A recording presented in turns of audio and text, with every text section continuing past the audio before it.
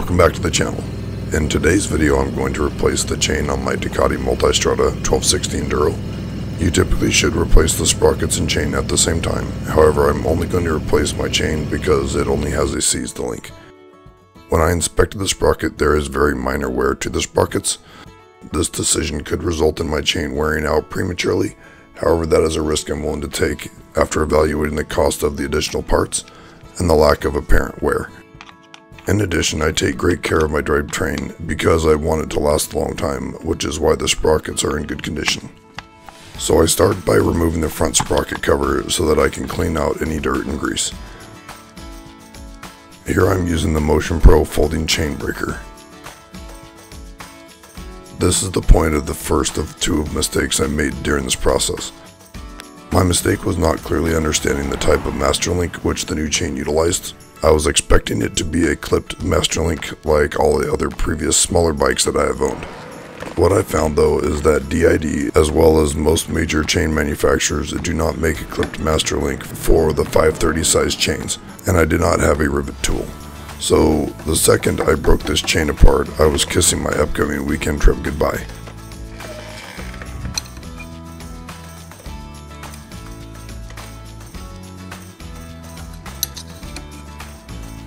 The second mistake was not measuring the chain breaker pin. This was a less critical mistake, but still frustrating. It is supposed to fit 530 chains, however further reading the instructions it indicated that you should measure the pin and chain width to confirm the pin is long enough to drive the chain pin all the way. So while the tool did break the chain like a hot knife through butter, it was not long enough to drive the pin all the way out, so now the chain breaker was stuck to the old chain. I ended up driving the outer part in further to squeeze the two links together, and I was able to get the pin the rest of the way out.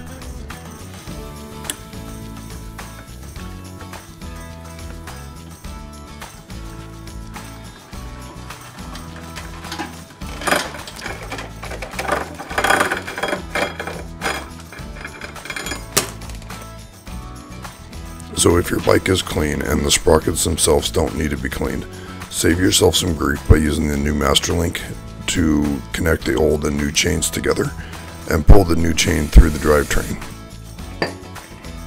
I, however, had to do some cleaning.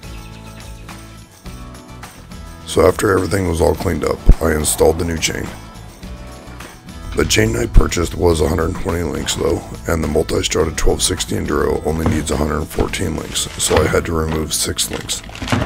This time I used the new chain breaker riveting tool from DID that I purchased. It was not nearly as easy as the Motion Pro tool, but it was able to push the pin all the way through, so that was a plus. You will need to loosen the axle and the push bolts on both sides so that you can get the new chain installed.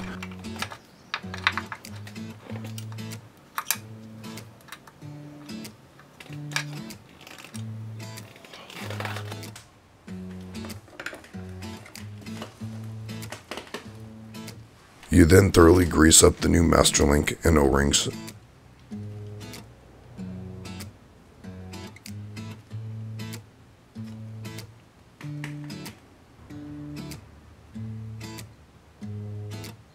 And then install the master link half.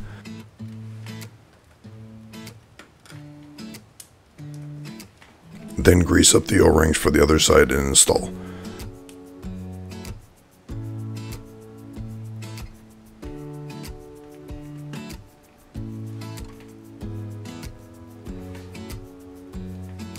I then placed the master link faceplate and used the press tool on the DID KM500 tool that I purchased.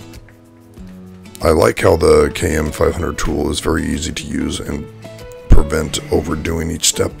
For instance, the faceplate press.